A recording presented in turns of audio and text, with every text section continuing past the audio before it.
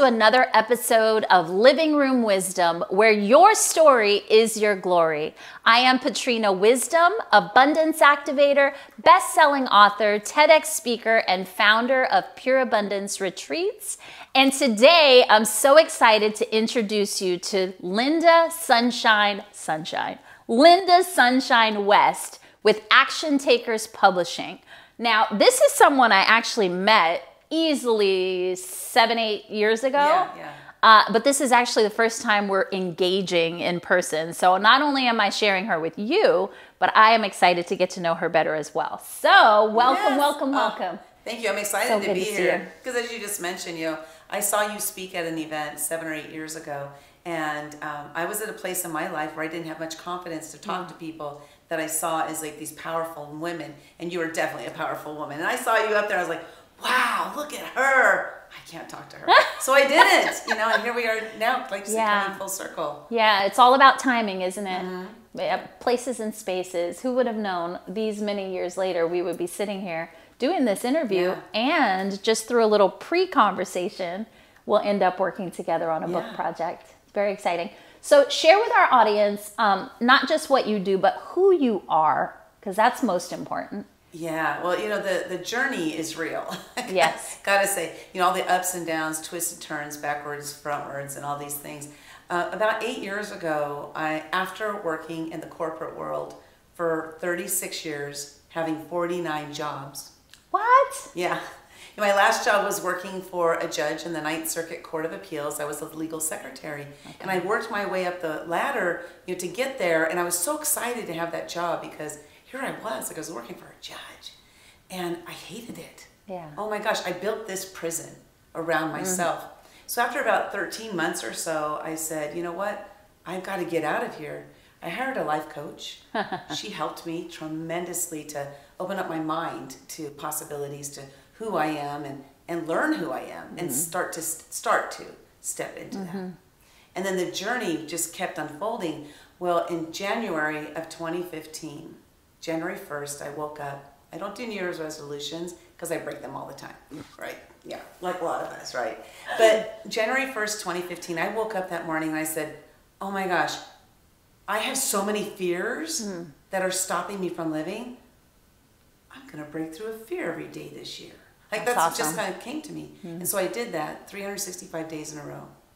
The first thing I did when I woke up is I asked myself, what scares me? And then I laid in bed and I waited till the very first fear popped into my head. Tell you what, if you're going to break through fears every single day, you are going to shift. Huge transformation. And due to that step that I took of breaking through those fears every day, set me up for what I didn't know was to come, was to meet some absolutely incredible people who would teach me who I am, who would help me to see who I am, and who would help me to believe who I am. And so the transformation has been incredible, and I'm still transforming. I turned 60 recently, and oh my gosh, happy birthday! Thank you. Like the whole journey started at 51, and I'm so glad I took that first step to raise my hand and say, "I'm ready. Let's go." I love it. So I, of course, am curious because 365 is a lot of fears. Yes, and I'm a person who honestly, I would have to dig really deep to find a fear. Just because of my journey and my life and all of the things that I've had to overcome. So I would love to find out from you if you can maybe pinpoint where some of those fears originated. Yeah, I love that you asked that question because that's what I started doing. About 3 months into it, I started saying, what's the common theme here? Like, what is it? And I'm discovering that my greatest fear was the fear of judgment. What would they think about me? What would they say about me? And this is the #1 fear worldwide. Yeah. And what was interesting about that, and then I even took a step further back. I said, well, what caused this fear of judgment? I grew up in a very volatile, abusive, alcoholic household. There was judgment all over the place in my house, my friends, and I attracted judgmental people because I was judgmental. Yes. I was attracting who I was. And so when I looked at that, I remember I read Jack Canfield's The Success Principles. The very first chapter is take 100% responsibility for your life. And I was like, boy, what a slap in the face. Because you mean I can't blame them and them and them? Like I did for years, decades, blaming other people for the things that didn't go well, and then giving credit to others for the things that did go well. Yeah. I didn't even take credit. And so this was huge because I got this opportunity to see that, whoa, I am attracting judgmental people because I am judgmental, which is a great realization. Now I can practice on, becoming non-judgmental or working on that at least, and just really focusing on that. So I'll share with you just like a couple of the fears that came up. One was talk to a stranger in a Starbucks. It was so very specific. Yes. So that networking event that I saw you speak at years ago, what I used to do is I would drive to a networking event and I would talk myself into it, like I'm going to walk in there and pretend like I own the place. Yes. Because I was so terrified to walk in. But most of the time I would drive there, get to the parking lot, park my car, get on Facebook, not go in, and go home. Really? Yes. I was so scared to talk to people. But you took steps. So I do want to honor that. Yes, you got up, you got dressed, you got in the car, you drove there, you sat in the parking lot, and that was all I could handle today. Right? Yeah. Wow. And sometimes I actually walked in. Yes. Yes. And it's what's interesting about this whole procedure and process. See, I ran away when I was 5 and I was gone a week, a whole week. At 5? At 5, yeah. Well, I didn't like the environment. Unbelievable. Yeah. I just went to the neighbor's house so I was safe. Okay. But I'll share it. I think you're going to love this because what happened in that week was something that would change who I was. A confident 5-year-old ran away. Right. But while I was gone, nobody came to get me. Ah. Now my mom knew where I was, but this 5-year-old didn't know Mom knew where I was. So what happened is my belief system at 5 years old, they didn't come to get me because they don't love me and they don't want me around. So when my mom brought me back home, I had this new belief. Right.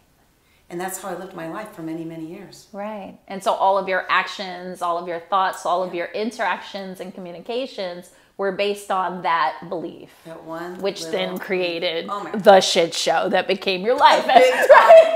Oh my God. You know what? You look up people pleaser in the dictionary and there is me. That's why I'm standing there proud. Because I was proud that I could just blend into every situation. I could help everybody. Everybody liked me. I took pride in that. But realizing that's because I never took a stand for myself. Exactly. I didn't know who I was.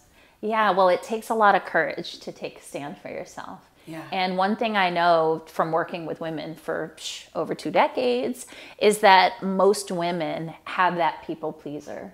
And I mean, some of it I believe might be generational, right? Because the women previously were staying in the home and, the messaging was very be seen, not heard, and ladies don't do this. So all these ideas and these social constructs of what a woman is. And it's so refreshing. As a matter of fact, that was, I believe, my message at that, I don't even remember which networking group we met at, but I just know I'm always talking about owning your voice and liberation and being empowered.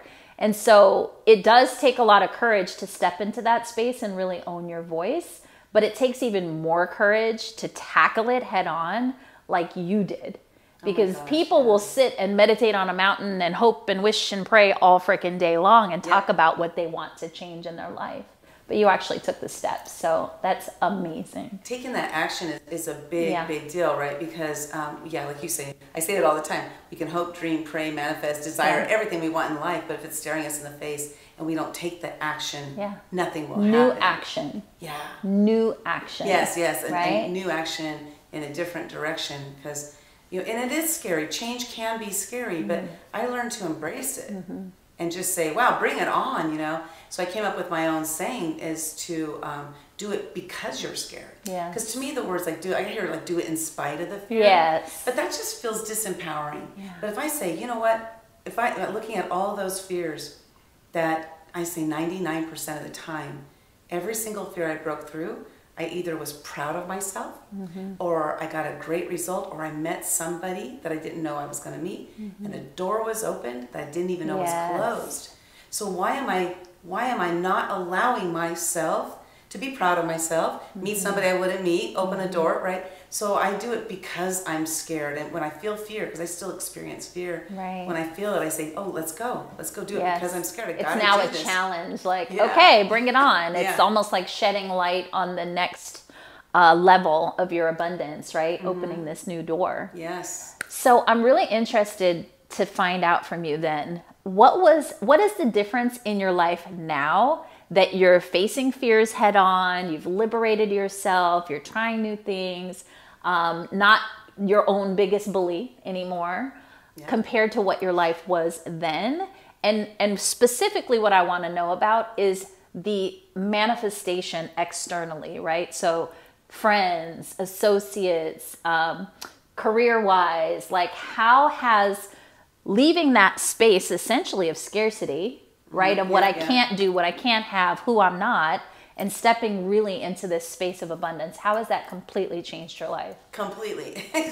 I know the answers to the questions I ask, but I want to hear this specific journey. You know, it's been incredible because, first of all, I remember when I had this realization that things had started really shifting, is I looked back and I said, wow, I haven't heard from this friend in 9 months. And I had, like, we called every single month for years since we were in high school. And so I was like, wow, I haven't heard from so-and-so in 9 months. And then I looked and I said, I'm okay with that. Yeah.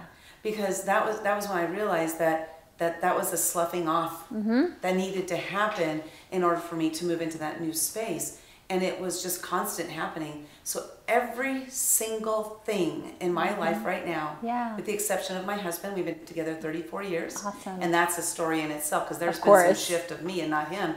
Right. And then my family, every single thing is completely different. Everything. Yeah. Yeah, and it's been Isn't incredible. It crazy?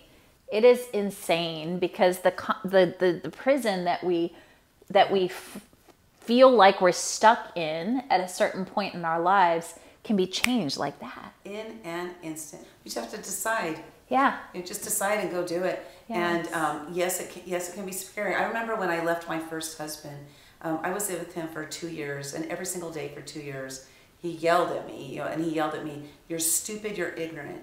People are only nice to you because they feel sorry for you."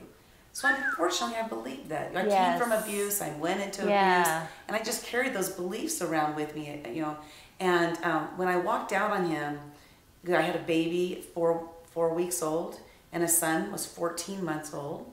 I had a diaper bag and a purse, and that was it. And I literally walked out because I didn't have a car. Yeah. So when I walked you literally walked out. Yeah, okay. Yeah. So when I walked out on him, people say, "Wow, that was so brave." Yeah. And I say, I had two fears: the fear of staying or the fear of leaving.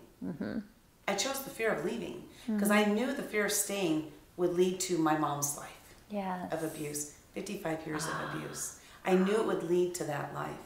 So I said, you know what? I'd rather be scared and leave than stay and be fearful for my whole life. Yeah. I made that decision. It wasn't based on confidence. It wasn't based on courage. Yes. It was based on fear. But sometimes the decisions we make and the actions that we take are based on fear. And we let fear either fuel us or we let it stop us. We get to decide. Everything is motivated by pain or pleasure. Yeah. And I think for most people, it's the pain that's going to get them to move forward and make a new decision. So for our audience, if there's someone out there, and sometimes when you hear stories, right, a lot of the stories that are featured, in podcasts and things of that nature are pretty grandiose, right? Not everyone has the level of trauma and adventure that maybe we've had in our lives. And so I always like to kind of bring it down to the person who, even something as simple as being called stupid as a child, right? Or something like that. We all have trauma in some way.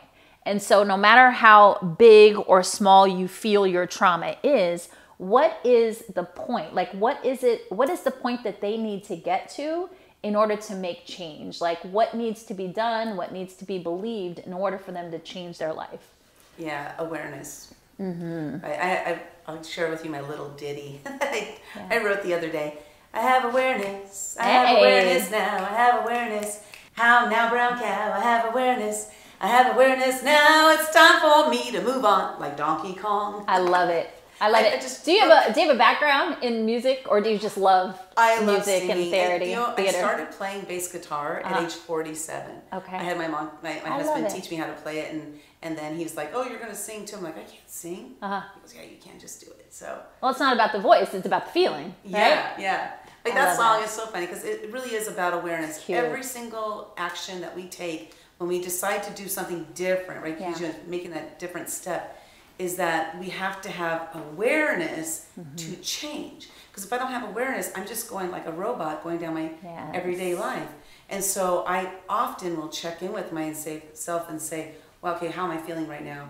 Why do I not want to do this? Am I scared? What's stopping me? What's preventing me? And I'll look back and I'll reflect on what my past life was and say, I'm not there anymore. I don't want to be there anymore. That's not my life. So I have awareness, a lot of it now. I didn't used to. You know, I lived in that lack mindset. Cultivated. Yes, and that was just part of my life. And it's amazing because it took that decision. I had to decide to want something different. I love it. I love everything about this interview. I could talk to this woman all day long, and I'm sure it would go in all sorts of directions. But before we actually wrap up, I want you to tell our audience a little bit about the work, the magic that you do in the world, and kind of what motivated that work for you. Yeah, definitely. Thank you for asking that, because, you know, I became an entrepreneur at age 51. I jumped out of that cushy government job. I don't have a pension. With 49 jobs, you don't have a pension. You don't have retirement, right? Because there's 49 jobs. And so when I left that job, working for that judge, I was like, I don't know what I'm going to do, who I'm going to serve, or how I'm going to make any money. But I know I have to do something different, right? And so I started down that path called entrepreneurship. Oh my gosh. I invested a couple $100,000 that I didn't really have. But like we sold my childhood home to back my dream and passion of becoming a successful entrepreneur. And on the journey, I kept thinking that this is the thing, and I just kept thinking that was it, but it wasn't it, you know. So I spent 7 years flailing around, learning, growing, learning different things about me. And it led me to a situation. And so first, I'll just back up a little bit. In 2015, when I was breaking through those fears, I ended up meeting somebody who would become a mentor of mine. His name is Greg Reed, Dr. Greg Reed. And he was writing a book called Footsteps of the Fearless. Now, I'm breaking through a fear every day. And he invited me to be in that book. It's a collaboration book. So he invited me to be in that book. And I was terrified, but I did it. Of course. And then after that year, he said, you should write a book. So I did. I wrote one called The Year of Fears. And then after that, I was like, wow, that's cool. I was in a book. I wrote a book. And by the way, I'm not a writer and I'm not a reader. So why am I doing any of this? I was like, this was fun. I love bringing everybody together. I'm going to start doing my own collaboration books. So I reached out to some people that I knew, you know, the founder of UGG Boots, a friend of mine, and the creator of the Make-A-Wish Foundation, the man who invented the credit card. Just to name a few. Well, you know, it's so funny because I met these people on this journey, and I just happened to connect with them, and it's because I was no longer letting fears stop me. And so I asked them. He said, I'm writing a book. Will you be in it? And they all said yes. And I was like, oh crap! Now I got to write this book. Accountability, right? But commitment. Make a commitment to people who you really want to make sure you stay committed to, because oftentimes we don't stay committed to ourselves. So this is what I learned through that. So I put out that book. It was called Momentum, and after that, I was like, wow, that was so much fun. I'm going to do it again. I didn't make any money. The ghostwriter made all the money. Like I didn't make anything. And I was like, that was so much fun, I'm going to do it again. So I did it again with 2 more books. Those 2 books I launched 8 days apart. They both hit #1 international bestseller status in under 12 hours. And I said, bravo. Thank you. But that was my aha moment. This is awesome. I love this. I was doing it for free. So obviously I loved it. Right. I didn't make any money, right? And then, so like, I love this. I know what I'm doing. I am damn good at this. This is what I'm going to do. So I dumped everything else I was doing in business and focused on this, and you'll love this. So the next day, God sent me an angel in the form of this woman named Kohila. She called me up. She said, I'm writing 2 books, and I was wondering if you would publish them for me, just out of the blue. And I knew that was my sign that I was on the right path. So since that time, it's only been a year and a half, we've published 14 #1 international best-selling books since that time. Oh my goodness. Yeah. So this path, it's been, the path has been opened wide for me, but I had to be ready for it. That's why I was saying when I met you years ago, I wasn't ready to talk to you, but now I am. Yeah. I had to go through this journey to be here, to be confident, to step up and say, I know what I'm doing, and I'm damn good at it. Let's go, everybody. And we're going. I'm excited. On a bullet train. I love everything about what you just said. And there's some really important points that I want to make sure that the audience captures. And that is, she invested hundreds of thousands of dollars into her business, into this entrepreneurial journey, even not knowing what the thing was, right? So being willing to take a risk, being willing to invest in yourself, being willing to fail forward and discover your path. 7 years she was discovering her path, but she didn't, beat herself up. She didn't say, I'm such a failure, or like, this isn't going to work. You just kept going until your thing was revealed. Yes. Right? No, I did feel like giving up, but I didn't, right? So there got to a point where a couple of years ago, we were almost homeless. So my husband and we downsized. We sold that childhood home. We bought a fifth wheel trailer. We moved into it, became campground host. We did everything we could to make sure that money would last as long as possible. And then it got to the point where we were almost homeless because I wasn't making enough money. So my husband looked at me and he said, you got to go back to a job until you can figure this thing out. I believe in you, but you got to figure this out. And I was like, I don't want to go back to a job. Right. I felt like I was having hives, from the thought of it. Yeah. But I did. I ended up going back to a job for a couple of years. And I didn't feel like a failure from that. I think this is really important. I didn't feel like a failure in that. I just knew that I needed to keep tweaking and figuring it out and keep going and keep making those connections. Fortunately, COVID hit 3 days after I started that job, so I worked from home. Oh, well, that's very convenient. Yes. So it made it so I didn't have to get up and drive and spend all that time on the road, and I was able to work from home in my job as well as still work on my business. And so, I just keep moving forward. Like, don't give up. You don't know how long it's going to take. We don't know. I didn't know it was going to be 7 years, and I would still keep going if I didn't figure it out. Yeah. Well, I know that in this entrepreneurial journey, I call entrepreneurship a spiritual journey, because as you're developing your business, you can't help but develop yourself. You develop new skills, more courage, more confidence, all of these things.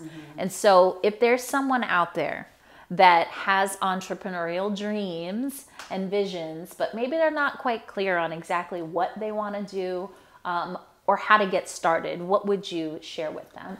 I'd say, find a coach that can see in you what you don't see in yourself, because they will bring that out of you. But you have to be open. You have to have that open mind, that open heart, open soul. Be ready for it. And just surround yourself. This is so important. Surround yourself with positive, uplifting, and supportive people who truly want to see you succeed, because they will help you as long as you take the steps. So my mentor, I mentioned him earlier. He's been my mentor for 8 years. And he said, what I love about you, Lynda, is that when I give you something, you take it and you run with it. Exactly. This is an ideal situation for a mentor, because they don't want to mentor people who don't take action. Right. So really take that action. You may be scared, but do it because you're scared. Yeah. I love this. I'm you. So happy we reconnected. I know, me this too. was awesome. And I thank you for sharing your brilliance and your wisdom and your energy and your light with our audience and with me, of course. And that's going to wrap up this episode of Living Room Wisdom, where your story is your glory. I am Patrina Wisdom. We will see you next week. Follow us on Instagram and on Facebook. More episodes just like this with amazing women. See you soon.